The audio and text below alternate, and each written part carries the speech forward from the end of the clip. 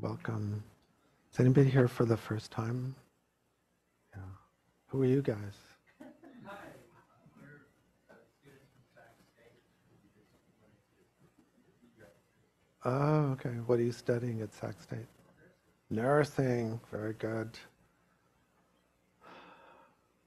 Yeah. Yeah. Nurses can do anything. So today, I'd also like to welcome people that are here via the Rainbow Bridge. People in Pennsylvania, Seattle, where else? Maybe somebody in Nevada, I don't know, right? So different parts of California. So I don't want to say remote because people are close. So I'm just saying kind of rainbow via the Rainbow Bridge, right? So I think the topic is, Patty asked me to say more about Shambhala Journey. Is that the title? Okay.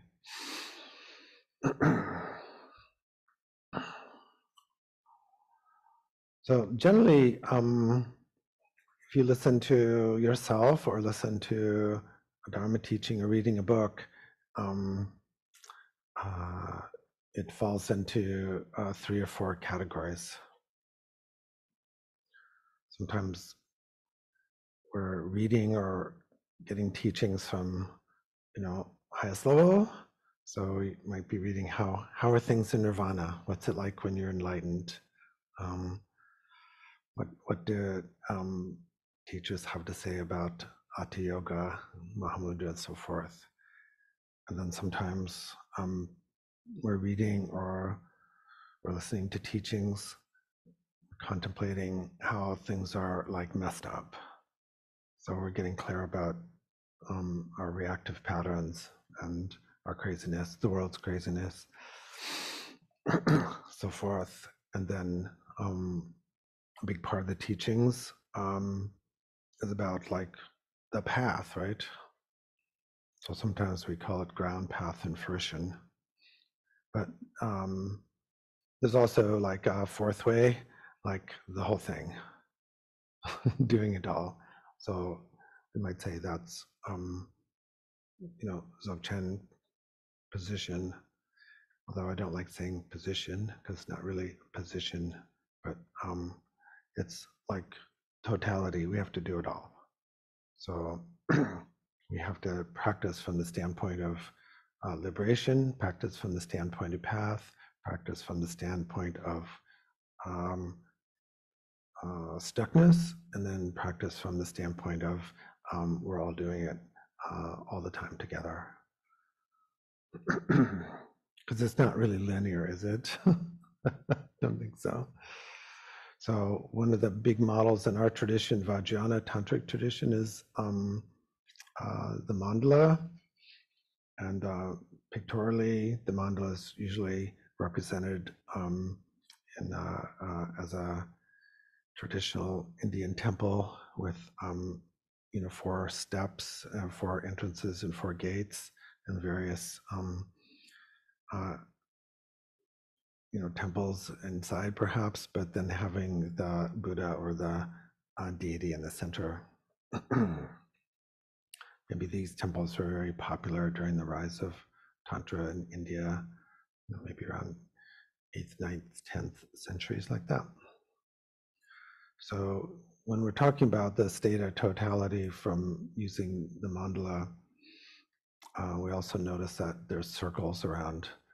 I'm facing the Kalachakra mandala, but you guys aren't.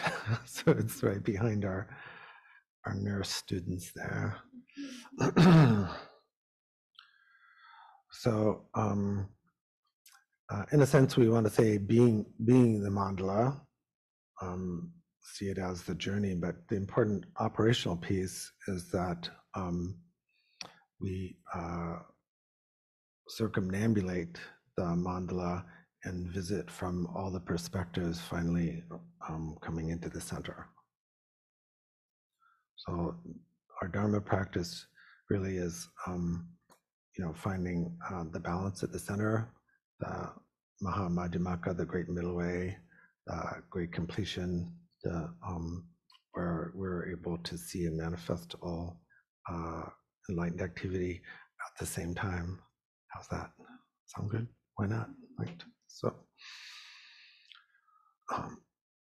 but it is confusing for students that we talk about steps and levels, right? So you think it's just kind of, I'm leaving the messed up nature and then I'm going up to the enlightened nature like that, and I just kind of stay up there. So it is sometimes presented that way because that's how people learn. They sometimes learn that way. But in our tradition, we actually learn in a bunch of different ways. But primarily, we want to get you to this centralist center. So earlier at the 10 o'clock meditation, I talked about how it's necessary to develop balance. And we develop balance by having the relative and the absolute world evenly placed. I sometimes hold my hands up like this. I don't know, because I like to do this. But as a kid, hi, hello, what do you think? But we're really balancing like kind of clouds, right? So it's not, like you're trying to match them up. But we are interested in having real clarity of the relative world. Okay, so the relative world, like my typical example is like streets, right? The line, so right and left. It's really a great, I like it example because the right and left shifts depending upon which direction you're going, right? The absolute world is, we know that right and left are something we've made up so that we don't run into each other on the road, and that right and left have no inherent existence. But that's not enough, actually. So it's like sometimes we go, okay, I'm just going to get better or develop compassion or fix myself. And then other times, so we want to change ourselves. And then other times we say, oh no, I just have to learn to accept myself. Ever caught in that struggle? It's like, okay, now I'm really going to change. Oh no, I'm done with change. That was wrong. Now I really got to work on self-acceptance. So from completion yoga point of view, both of those are sides or biases, right? I totally accept. Like if you just go, okay, now I'm going to sit in meditation and let go. That still is a side, right? Still a side. So in great completion meditation, we want to balance those two and see the gap in the middle. Some people are reading Mipam Rinpoche's commentary on Shantarakshita's Madhyamaka Lankara, and translator translates Mipam Rinpoche's saying, well, there's the proximate ultimate, and then there's the uncontrived state, right? So the uncontrived state, that's the middle. You can't aim for it. We try to do that, like, I'm going to aim for the middle. This is really important because I don't hear teachers talking like this very often, so I get upset, so I have to say it. So it makes it, the conventional Buddhism is like, I'll just aim for the middle. Now, the only way you get the middle is by being unbiased towards both sides and allowing there to be a gap. You can't aim for the middle. Then one of my Dzogchen teacher said that that's being a hunter. Dzogchen hunter, become aggressive towards your own mind. So we have an unbiased view, which means we correctly see fully, both our clouds, so to speak, both sides. We see the street, so we see this right and left, and we also see that the cars on the right have their right, and the cars on the right have their right, like that. And we realize that they're empty from and clear. So when we're doing more and more of our journey, we're doing more balancing, and both sides, so to speak, of the could say of the scale, they're both increasing, right? Your relative knowledge is getting greater, as well as your absolute knowledge, right? We're not trying to leave behind the relative world. You still got to go to school, like nurses we need nurses, right? Yeah. So we're increasing on both sides, but as our clouds or little balls of cotton, or whatever, it's light, we can allow them to blossom, and then there's more space between them, right? At first in our journey, we have to kind of get them real kind of close to see them, because usually we're just seeing one, putting it down, then we're just seeing another, we're doing this, right? So it does take a lot of work to like do this. And sometimes we just have to kind of hold them there. It's almost like you're doing this, you're vibrating so much because you're trying to see them both at the same time. It's difficult, don't you think? Because most people are always like, okay, I want to see this side. Now I'm tired of this side. I'll see absolute side. Now I'm tired of absolute side. I'll just go and do the dishes. Now, it's not about doing the dishes. It's about sitting in samadhi. It's like that. But as we both want to have them grow to their our karmic size, so to speak, then the space between them become very broad, and that's the uncontrived ultimate, we could say, from Dzogchen point of view, uncontrived view. But you can't say now I'm doing it's kind of ridiculous. Now I'm doing the uncontrived view, right? we could say, well, now the uncontrived view is in a way already there, isn't it? But we're giving, but at the same time, we're also creating a little bigger space for it, don't you think? But we're not producing it. We're not hunting it. But by having both sides not fighting, then we can see this space better. It's hard to see space when you don't have any reference point whatsoever. So the balance, I'm talking from kind of completions that like they're balanced, but they actually in our path, they don't go like that. It does kind of go like this, and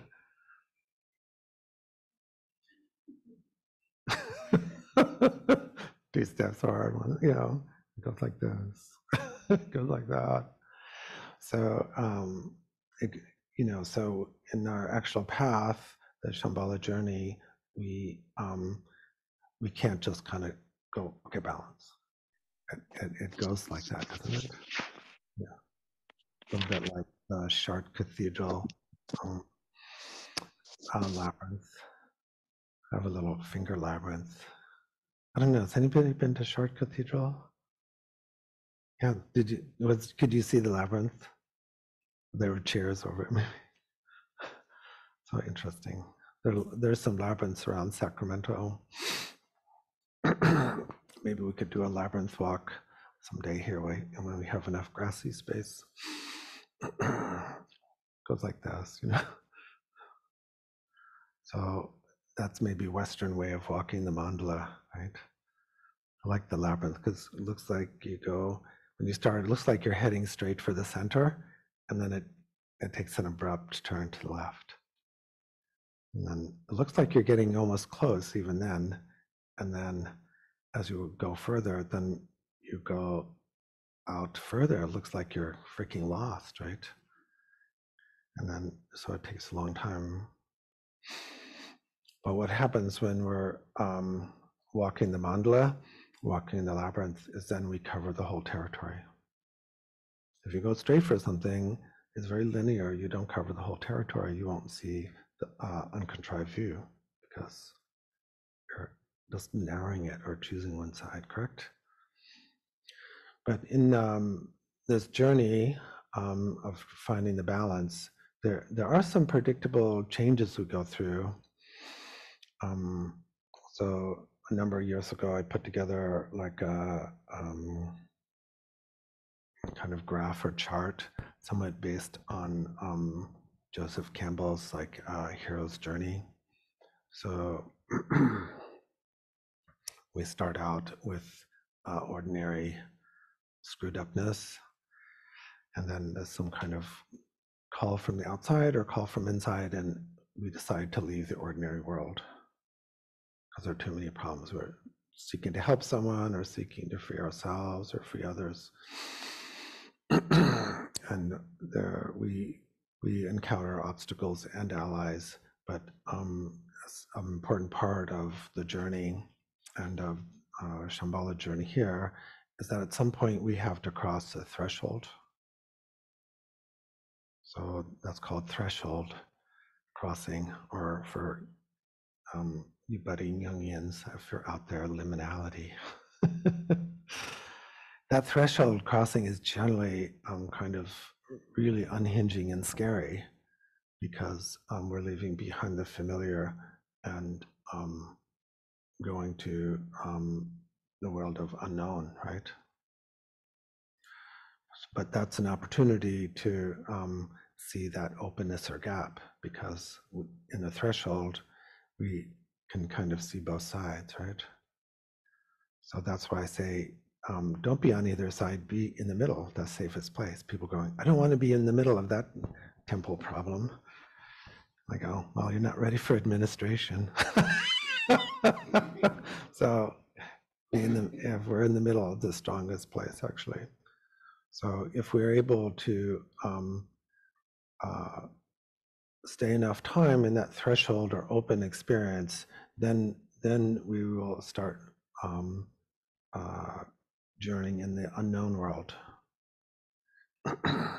And there are other different powers.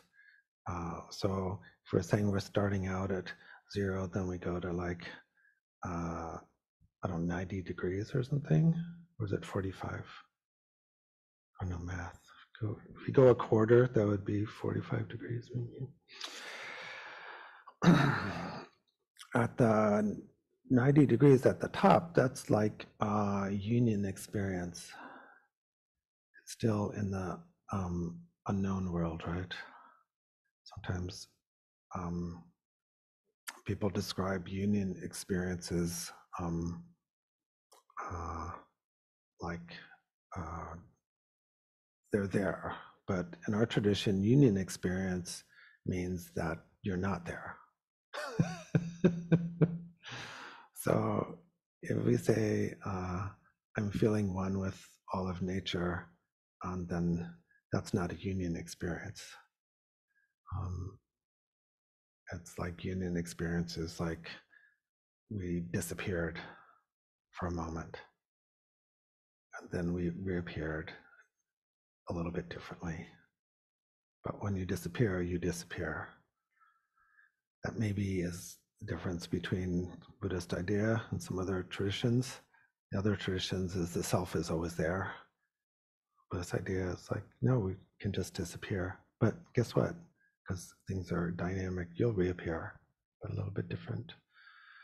So that union, sometimes called divine marriage or samadhi, or in some traditions, enlightenment, for us, that's just halfway, right? It's just, maybe that's 180, I don't know. But in any case, then we have to leave that world because that's not the end. And the journey kind of back down the other side of the wheel or the mandala, generally with Joseph Campbell, is bringing back the goodness, bringing back things to help people. But in our tradition, that becomes the threshold. We have to cross back. We've been in the unknown, non-personal world, and we have to cross back, re-enter the personal world again, like astronauts.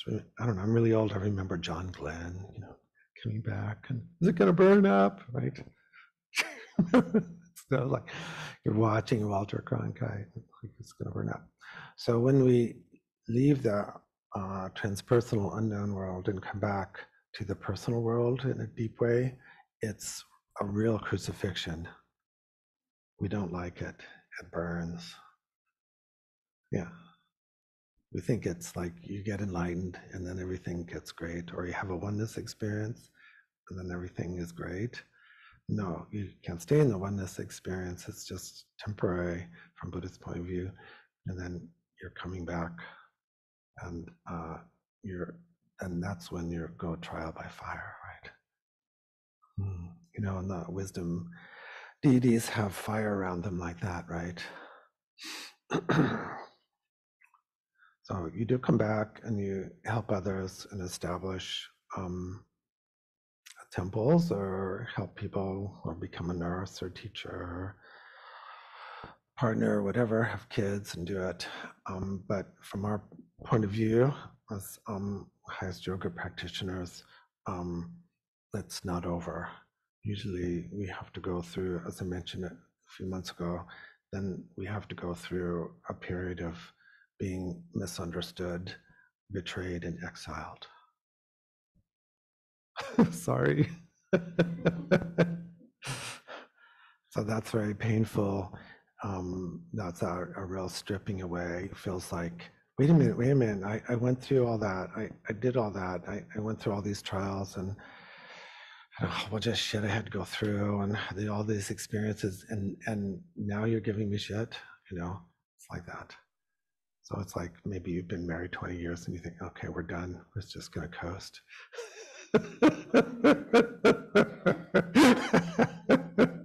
Right? You think, oh, well, that's over. Like, okay. Or you think, now I'm 40, 45, and I'm at the peak of my powers or something, or whatever, I made it, But then those of us are on the other side of 40, or the other side of 50, or the other side of 60, know that then our body starts betraying ourselves a little bit, right? We've done all the right things, right? We're getting massages, going to Arden Hills, So,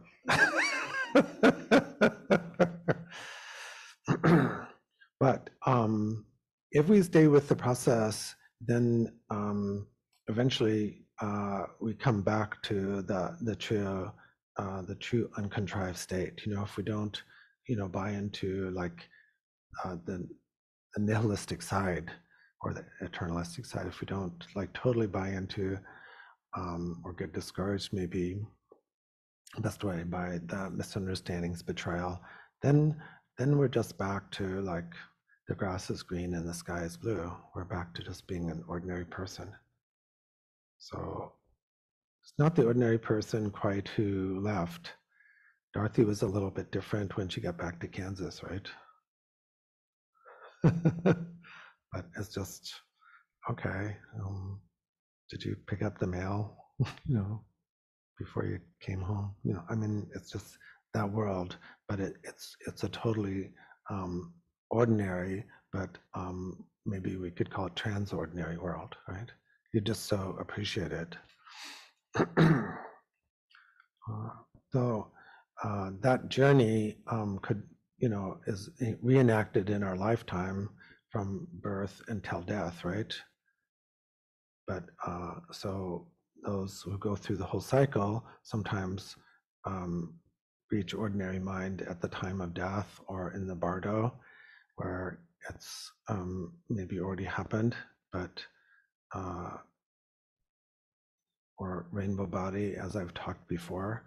So I mention that because from standpoint of highest yoga, like rainbow body is just ordinary. That's important. Have you heard these teachings before? No, you haven't. You know, people always say rainbow body is extraordinary, right? As you think, I want that. No, just you have to just be ordinary, and then it's just ordinary. Rainbows are ordinary, right? Like just regular rains, and we get rainbows. I mean, they're nifty, don't you think? Or like you're a kid and you're doing the garden hose in the sun and wasting all the water.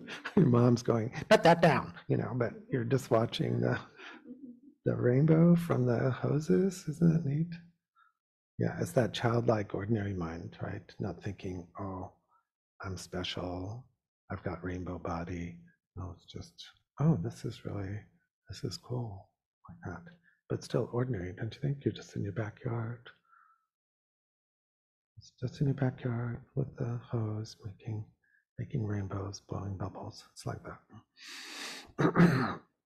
So maybe I should stop babbling here and happy to end.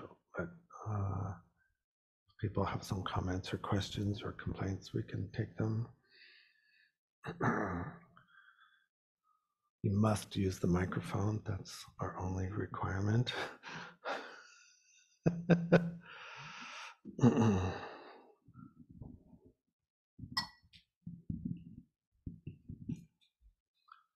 Thank you, Lama. You had mentioned at the outset that sometimes the path is differentiated between ground path and fruition. I was wondering if you could speak to that a little bit. As I said, usually there's 3 or 4. Like usually we're either talking from the completion state, or we're talking from the path state, or we're talking about from samsaric state. How screwed up things are. You know, if you look at sermons or you look at books or you look at your own, you're usually thinking in those 3 ways. And then, but it's also possible to think from a totality point of view. Like we have to experience and traverse all those regions, right? So in the Shambhala guidebooks, the different experiences are metaphored as, or analogy, I don't know, but you know, it's like swamps and ices and mountains and rivers and oceans and things like that correspond to the different transformational experiences we have to go through. The main ones being leaving ordinary reality, going through you know, a liminal state, and then achieving some kind of union, and then having to give up that union, coming back, and you know, crossing over again, and then having finally to like have to reestablish a sense of ordinary world in a totally new way. So it's like that. For now, so yeah, good question. Makes sense. Doesn't make sense. It's too abstract right now, you know, but we need some structure. We have to say something once in a while. So sometimes, you know, sometimes it's best, you know, we just say, well, keep going and you'll find out. Like that. Yeah.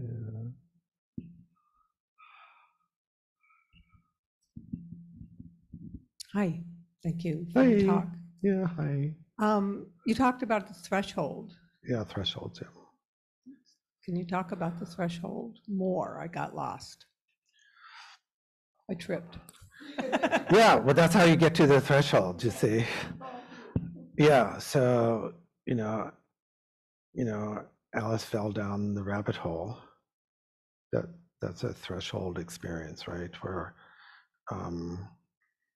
suddenly our sense of the world and the sense of identity is profoundly shifted.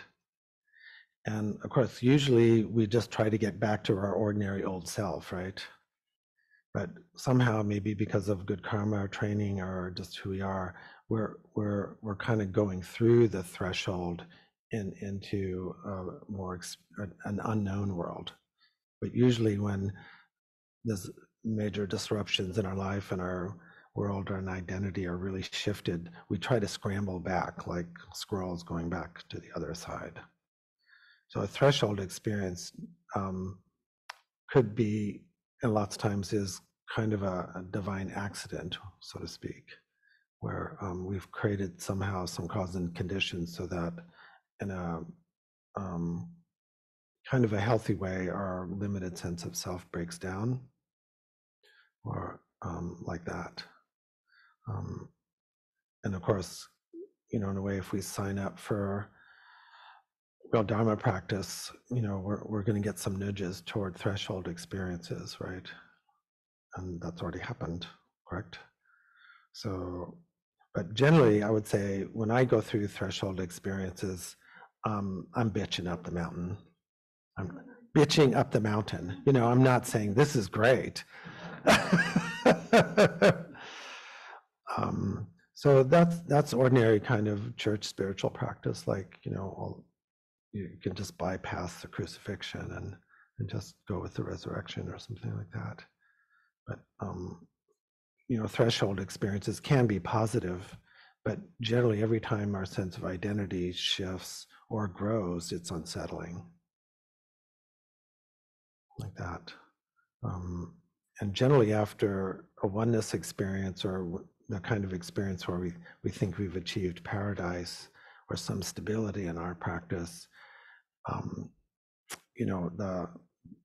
the path or the turn of the wheel kicks us back into a disintegrating threshold, and usually that's seen as some kind of betrayal, where we've achieved a lot in our lives or whatever, we think we have in a healthy way, and then friends die or a body falls apart or people didn't turn out to be so great, and things like that.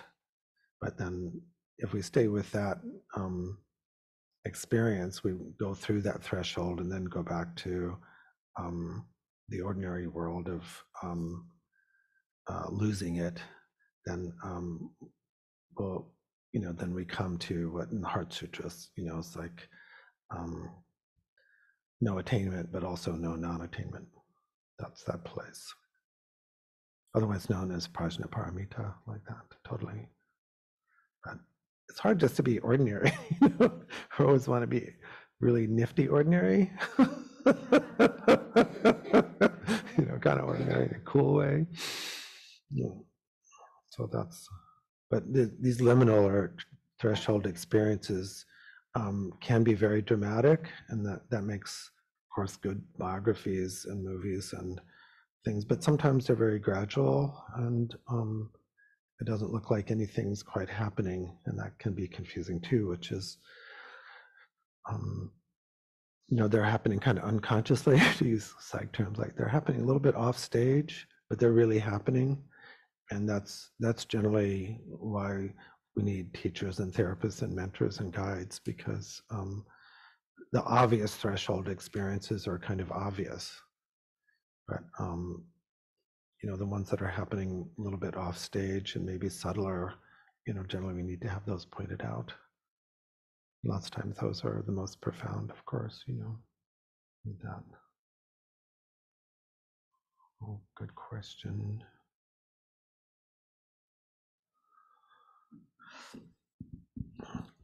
Alala. Is this working? Yeah, it's working. Thank you for the talk. Actually wish I'd heard that teaching, many years ago. That's definitely explained some situations coming back to reality. Definitely had that.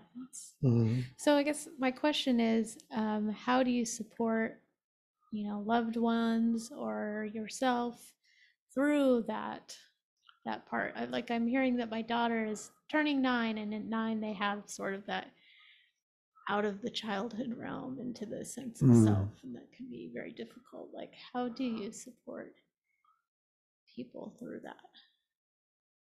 Right. How good. So I try to talk about a balance of challenge and support. So real support can't be 100% support, or people will just be like lying on the couch. Too much challenge and people will disintegrate. So it's that balance of challenge and support. So sometimes you use the example of when I worked as a camp counselor and kids had to like dive. So I would get them up on the diving board. That part they had to do, but I don't push them off the diving board. But I will push people, get on the diving board. So if someone studies with me and they go, well, I'd like to study with you, but I don't want to get on the diving board. I just want to slip into the pool. Then you're meant for another teacher, right? But I'm not going to push you off the diving board, because if the teacher pushes you off the diving board, you don't feel the bounce. You just fall off the diving board. I don't know. Does that ever happen to you? It's like by mistake you trip and then you fall off the diving board. That's not fun, right? You don't want to be pushed off the diving board. You want, in Vajrayana particularly, you want to feel the bounce. But many people just want to sit and have their feet in the water, and they won't ever feel they'll never have a threshold experience that way, right? So we do want to get them up on the diving board. It's okay to get them up there, and then they kind of go, I can't do it, I can't do it. And we go, okay, just experience not doing it. Maybe bounce for a second and come on down. You see, so that could be a lot. Like tomorrow, let's get up there. So obviously I follow kind of systematic desensitization anxiety programs, like let's stay on the diving board 5 minutes next time, bounce a few more times, talk about the water, and then come down. Because in many religious traditions and Dharma teachers that I've run into, not the ones I like to study with, but they don't give you, there's no bounce. They're just kind of like, I don't know, you just kind of slide into the water. And that's okay, that's the style, right? But in our Dzogchen style, you want that like that. You want a little bit of the pop, right? You want the expressions. That's why we have Friday expressions, because Dharma's, from our point of view, it's all about that express something. Show me. It's a show me world. Where a lot of people go, I want to be enlightened and I want to help others, but I don't want anybody to see me. And if I make a mistake, I don't want others to see it. Then you want another tradition, right? You want the hideout tradition. Like that. So, a kind of persistent support to get someone to feel the jump. So we say in the Tilopa's Mahamudra, the dharmas of the leap. So, but some people, you can't push people to the leap, otherwise they won't feel the leap. They'll just feel like they've fallen. But they'll accuse you of being pushing. The kids will accuse us. You pushed me over. And I go, no, you fell over, or that was a jump you didn't like. Does that make sense? Yeah, that Because makes sense. they'll always get like, you pushed me. And then the other time, then the other kind of kid or student will go, you're supposed to push me. I paid you a lot of money. You're supposed to push me over. So I'll get you up to the trough, but you're, Susan grew up with horses, and so do I. That maxim, you can lead a horse to water, right? Yeah, if they're not thirsty, they're not going to drink anything, right? But you can say, okay, it's really weird. You can ride and sometimes horse people, and you think, God, they must be worn out and they want to drink, and then they don't. Why is that? Anybody know why? We see people out there. Maybe because we're watching them, I don't know. Yeah, but we don't do that. We don't jam somebody's face into the food. But because we don't do that, people will say, you're supposed to jam my face in the food, or you're supposed to push me to the dive. And I'll pay you a lot of money. You know, Trungpa Rinpoche had a wonderful poem in one of his books that I heard him read one time, like all this kind of begging, like, if you just allow me to do this, or if you'll do this for me, I'll pay you a lot of money, and I'll promise I'll be your student forever, or I'll do this, you know, just push me over, do the work for me, in other words, right? Kids will do that too, like, you're supposed to do this, and you go, no, you got to learn this, how to do this, Kaya, you know. You do that, right? You know. It's just every day, it's just new, so you can't snow, right? Can't go. No, I see all the time. We covered that, but then I get that from Robert Nakashima too. Tai Chi teacher goes, "We covered that."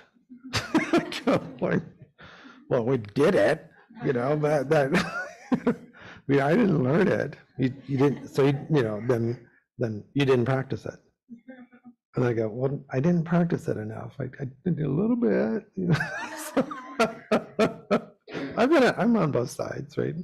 I know what it's like to be kind of pushed, and then, but you just can't manifest. Somebody can't make you have that expression moment, that pop, right? They can't do it for you. So that's why we're not a religion. You know, the Buddha didn't do it for us. It's not a salvation religion. Nobody can do that leap for you. Yeah, well, we can support others. I don't know, long answer. Funny, yeah.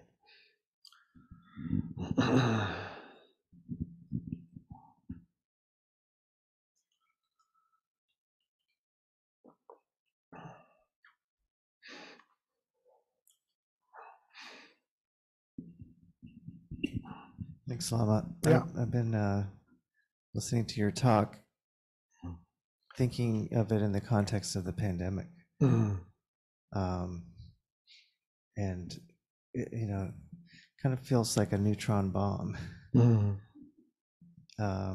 Like all this kind of devastation and just dramatic change. In terms of the shifting of identities for people, for example.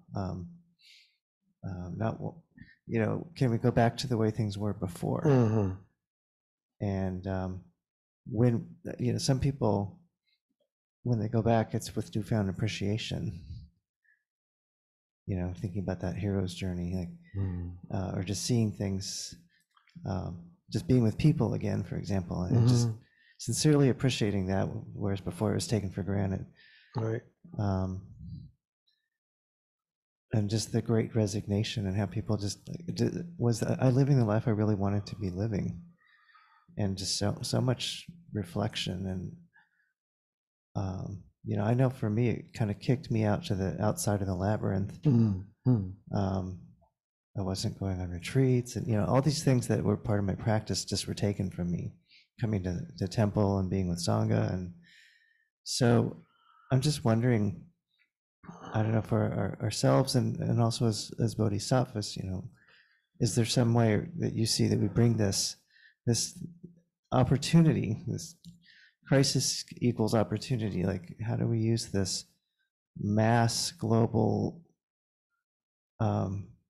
wobble to help people to understand, be more mindful of this journey, and how they can bring that mindfulness to the experience instead of walking along unconsciously? Does that make sense? Yeah. Well, there's active compassion. You know, we all should be at least doing, you know, trying to do something, right? You know, even if it's just picking up some trash, right? You know, doing something. And then we have to do a lot on the inner world too. So we should be doing both at once. But generally, when we read the Namtar, the enlightenment stories, liberation stories, Tar means like liberation, the liberation stories of the great teachers, they did a whole bunch of training. So, you know, like reading through, you know, particularly like Geshe Sogyal's biography, Dharma text, and also Mandarava's biography, which I hadn't gotten through the whole time last time, and now I did just this morning.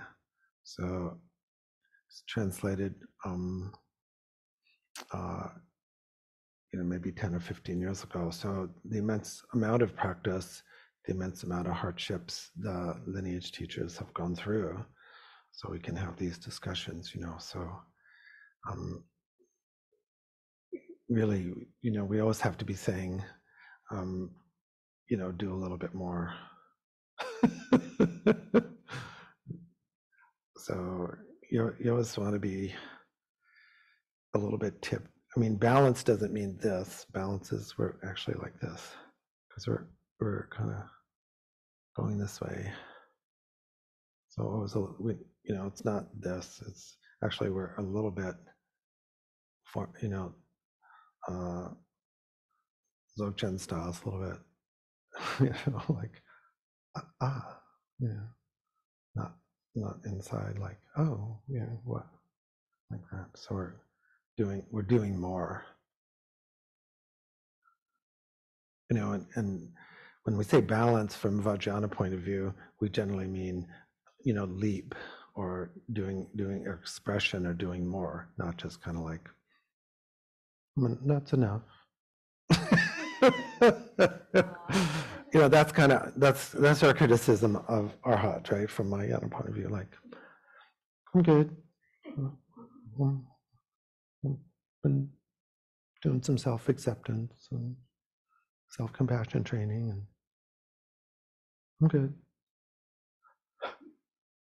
I mean, of course, we want to do that. We do want to feel like I'm good, but we also want to, you know, extend ourselves in this kind of balanced way that we feel like we're a little bit leaping. So more from do a little bit more on the outside. So that's why I like chaplaincy training. You know, just,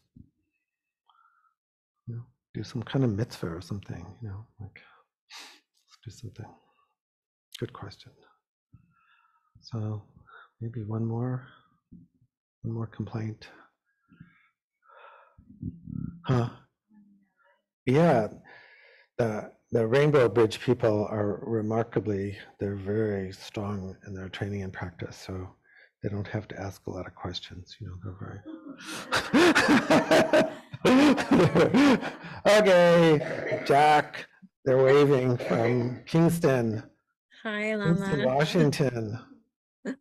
I was wondering, you know, how do you know if you're kind of just sticking back on the diving board?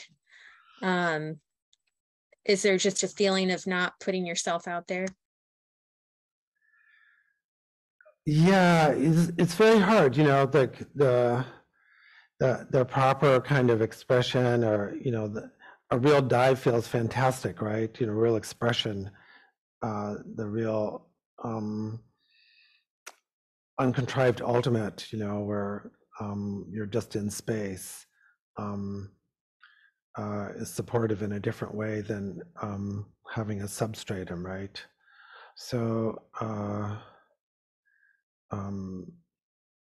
you know, Trungpa Rinpoche used to talk about, you know, not trying to go back to the reference point.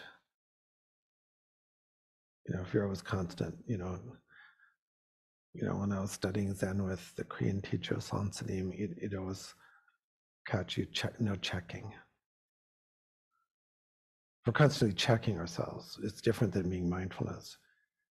Constant checking and measuring and evaluating. But, you know, actually we just need a lot of people to, you know, point it out. There's no, you know, that's the problem. We need other people. You know, it's difficult to kind of know, are we being complacent or are we being settled? Are we really kind of in a leap, you know, real wonderful leap expression, or are we just kind of babbling? But generally, if we're trying to hold on to some territory, and not look stupid, then we're probably a little too complacent. Most people don't want to look stupid at our age, right? They want to look, you have it together. You don't want to take any, we always want, I think it's the hardest, like we say, 8 worldly dharmas, right? We usually want pleasure, not pain. We usually want gain, not loss. We usually want praise, not blame. We usually want recognition, not ignoring. But, I want to stay in the leap, like is okay if nobody knows what I'm doing. So would that be okay? Let's say you just did a whole bunch of good things, which a friend of mine used to call bodhi mitzvahs, for those who know a little Yiddish, like no one knew what you were doing. You didn't take any credit. In fact, people criticized you, like, I don't think you're doing much, but you're just doing it all at night, or, you're helping the elves. And would that be okay? You're just making the world a better place, and no awards. People think you're just kind of, not doing much. Would that be okay? If it's not okay, huh? Yeah, Shantideva, totally, Shantideva, like, So that's why, I like to be reminded of, somebody asked Robert Aiken Roshi, but how would you like to be remembered? Or he would say, I would be really happy if you forget me. Nice. Okay, that's good. Good questions. Any last burning desires, as we'd say in 12-step? Nurses, what do you think? This is my first experience here. I thought I'd like to your explanation of walking with you to the right to Yeah, good. So there's already lots of literature. I don't know if you're doing much for a class, the benefits of meditation, lowered blood pressure, reduced cholesterol, be less annoying, so you can do that. But usually all the apps and contemporary mindfulness things don't talk much about transformation and journey, right? You're just staying pretty much your ordinary person who you think you are, just being a little bit more mindful, a little better person, which I'm totally all about, right? I mean, that's great. I'm not, I do want people to drive on the right hand side of the road and just be kind of nice. That's a huge right there, right? Just, so, but the tradition we do this is kind of a hot tradition. It's a transformational kind of path also. But you're already going through a lot as a nurse, so it's very transformational, I would imagine. Yeah, it can't be the same as when you first talk to the nurse recruiter. So like that. Yeah, okay, perfect. So should we close?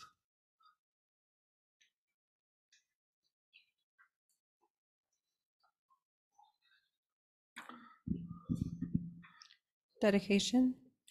Due to the merits of these virtuous actions, may I quickly attain the state of a Guru Buddha and lead all living beings without exception into that enlightened state. May the supreme jewel bodhicitta that has not arisen arise and grow, and may that which has arisen not diminish, but increase more and more. In the land encircled by snow mountains, you are the source of all happiness and good. All-powerful Chenrezig Tenzin Gyatso, please remain until samsara ends. May the teachings of the Buddha flourish, and may the upholders of the teachings remain forever. May all migrators achieve happiness, and may they fulfill all their temporary and ultimate goals. Losang, magical display of the deep awareness of all the victorious ones, merciful giver of a stream of profound and vast instructions to the fortunate migrators. Please remain always unperishing, unchanging, unfading. Avalokiteshvara, great treasure of objectless compassion. Manjushri, master of flawless wisdom. Vajrapani, destroyer of the entire host of Maras. Tsongkhapa, crown jewel of the snowy land sages. Losang Dragpa, I make the request at your holy feet.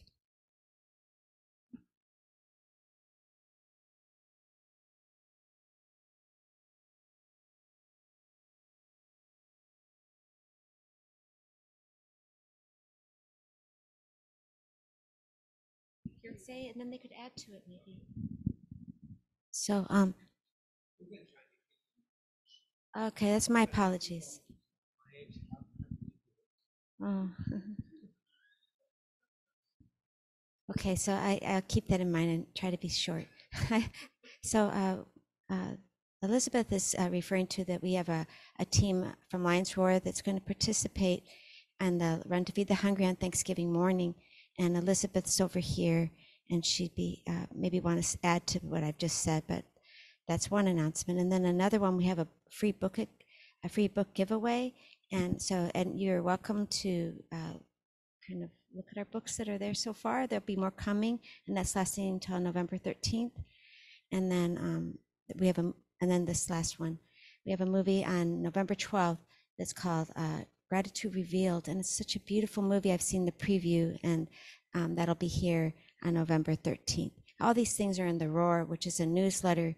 If you want to receive, you can put your email. It's in the entryway. So, excuse me.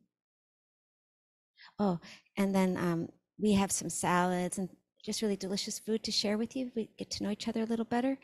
So thank you so much for coming. And if you're able to help us out, to help others, we have a donation box in the back. Excuse me.